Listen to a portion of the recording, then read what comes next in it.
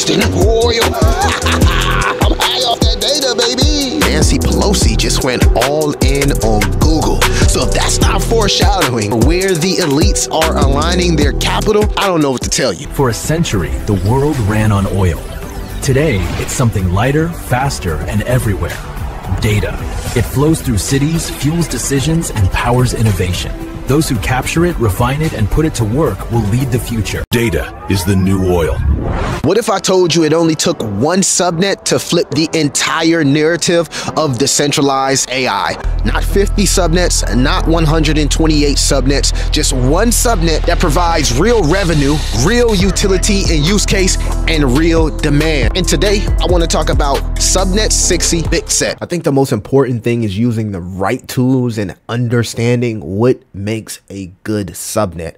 I like this Talisman AI Signal Explorer, Subnet Explorer. We'll be going over the alphanomics of Bitsec Subnet 60, but I also want to explain why I'm using this. First and foremost, you got to have an understanding of how tau flow works. Simply put, to a subnet that has a positive flow, right?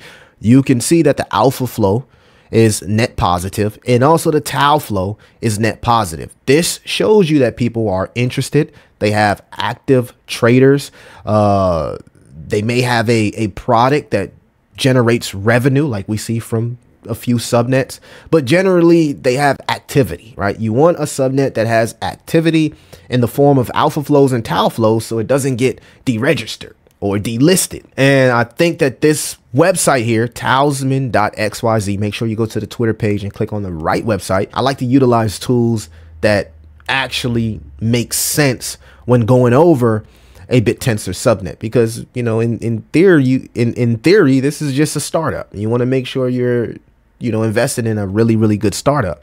I also would throw the code, you know, head over to GitHub, check out the repository, throw that code into an AI tool, and just make sure that the code matches up with what the subnet owner is working to sell, right? You can also go over the code to make sure it doesn't have any malicious things in the code. But apparently Bitsec Subnet 60 does that for you and autonomously. So we're going to talk about everything it does. You can see that they do have 131 active traders, about 5 tau per trade. That's actually really good. And 32% hold the top 10, right? So not really top heavy. You don't want this over 50%. You want to see a generally good, you know, distro with the subnet. And it's currently, as far as momentum, in a accumulation stage. I also like the sentiment feed here because it marks bullish or bearish sentiment depending on if somebody posts something bullish or bearish. It actually shows up on the screen here. So they actually took a book out of what we've seen from some of the trading terminals on Solana like GMGN and even CoinMarketCap, and it kind of meshed it all together. I love it. I love it here. So guys, make sure you use this whenever you're checking out a subnet. But let's talk about what Bitsec actually does. Bitsec is sitting at a $6 million market cap. It's up 10%, and the hourly chart and the daily chart look pretty good. Bitsec is absolutely sending. So this is actually something that if I was trading, I would kind of wait for it to cool off, but it has a really good utility and use case, and it has the ability to generate big revenue if they are able to ship and execute. So I mean, I like that the team has former experience in crypto. My next experience was as a Cosmos engineer on the Cosmos blockchain. And I developed critical infrastructure in dApps that were used by hundreds of thousands of Cosmos users. And through that experience, it was my first professional blockchain experience. But also, one of our dApps had a flaw in it, and it was reported by a white hat security researcher. And it cost our team $200,000. And that's a lot of money for an early stage startup. And through that experience, like, security is just really expensive in general, and then especially in the blockchain. And a couple months later, over a weekend, I was able to find that same exact exploit with ChatGPT. And that kind of led me down this path. Like, what if we're not the only developers who are trying to move fast, who are trying to help users?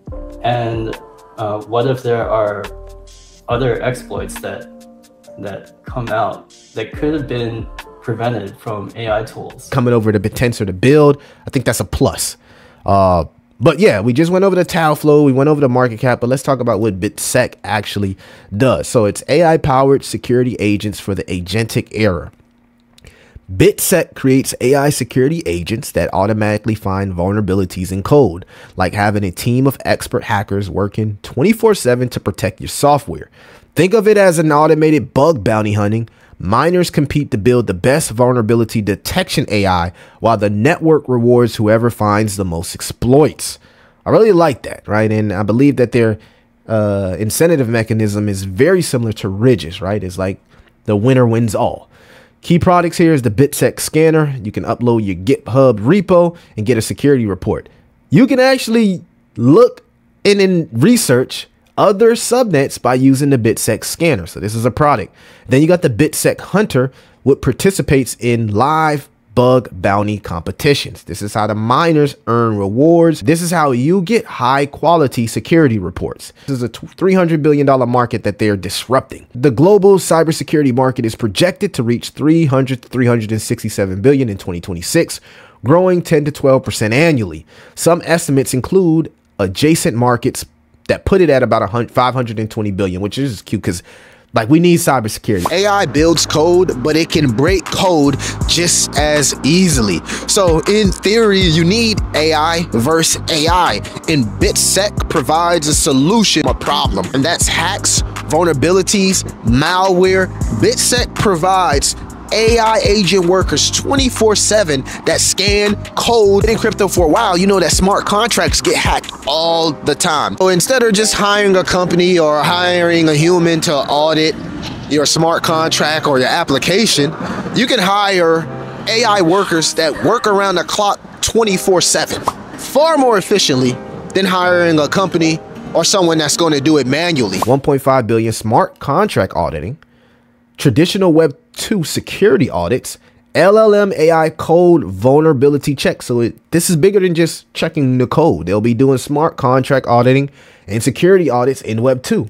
And of course, vibe coded apps providing security scanning. So I think that's huge. 45% of AI generated code contains security vulnerabilities. The vibe coding explosion, nearly 50% of GitHub code is now AI generated. Code works 61% of the time, but only 10% is secure. 25% of Y Combinator startups having 95% AI generated code bases. So you're probably seeing a lot of these apps come around and people vibe code them. You know, even I've done this. I've vibe coded something and didn't fully go over the code as far as the security check. I haven't put in on it. Now, to be fair, I haven't, put out an application to the masses, but a lot of people are putting out applications to the masses and haven't truly went over their code to make sure that it's not vulnerable and somebody can't hack it or take over the code. So this is extremely important as vibe coding becomes extremely popular, and it's already becoming popular. Bitsec also went from a V1 to V2 upgrade. V2 represents a complete architecture overhaul to accelerate agent improvement. So the miner model is open source. People can use the code. The competition is public, so you can see what's going on. Miners can fork and improve. So if you got an idea or an opinion, you can even fork what's already being built. And the emissions are now live. So if you have, experience with code and, mining, this is something you could do now on Bitsec and earn emissions in alpha. By open sourcing agent code, miners build on each other's work, similar to how Ridges improve benchmarks rapidly through collaboration. Better benchmarks equal more revenue. Bitsec's business model is directly tied to the agent performance. They audit competitions. 7 platforms launch new competitions weekly with bounties from 25K up to 1 million in prize pools for finding vulnerabilities. The flywheel. Miners compete, better agents. Better agents win more bounties. More bounties equal more revenue. More revenue will attract more miners. And this can be said all throughout Bittensor, and is why I'm so bullish on Bittensor being a base layer for artificial intelligence, or just the infrastructure of intelligence. Bitsec miners produce top security agents like gold miners panning for gold. Bitsec then refines and distributes to paying customers. So this is huge, man. You never can know if a code is safe. You never can be too sure, especially in a world of AI, especially in a world where everything's consistently changing and everybody's using AI. We got to make sure that these codes are safe. These codes that we put out in front of people are safe. These codes that we are investing in are safe. And Bitsec provides a solution to a growing problem that has massive demand. So Bitsec versus Ridges, very similar, sort of like twins, but totally different. Both subnets use open source agent competition to improve benchmarks. The similarities are open source agents, competitive leaderboard, winner takes all rewards, fork and improve model, benchmarks driven. The difference is security versus coding, vulnerability detection versus code generation. So Ridges helps with generating the code to build something. Bitsec goes over that code to make sure that code is efficient, can't be attacked, no vulnerabilities, it's secure. Ridges proved the model works. Benchmarks jumped from 17% to 80% on SweBench in 45 days through open competition.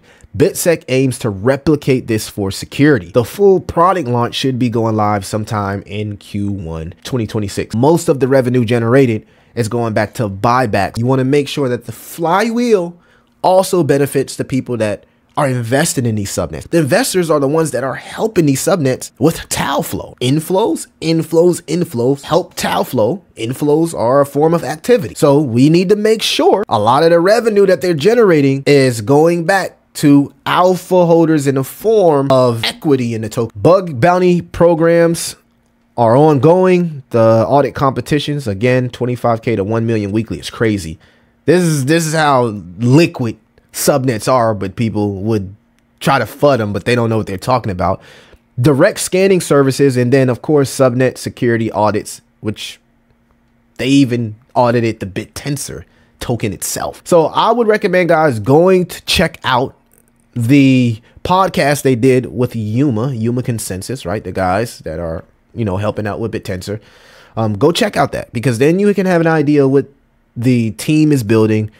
The fact that the matter is that the team is extremely experienced, right? They've done some things in the past with a few cryptocurrency projects. So, you know, they have experience. I believe experience helps when starting a startup, subnet, token, coin creation. Go check out a podcast after this video.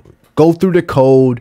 And I'm pretty much outlining everything from a surface layer so you guys can personally start your research. You got to start your research somewhere, and you can use my Bittensor briefs as a starting point for your research, but everything else is in your hands. And that's what this channel is about. So make sure you let me know what you found out about Bitsec once you go start that research. Anyways, guys, I'm gonna catch you guys in the next one. I don't want to make this video too long. It's your boy Crypto Millie, and I'll see you in the next one.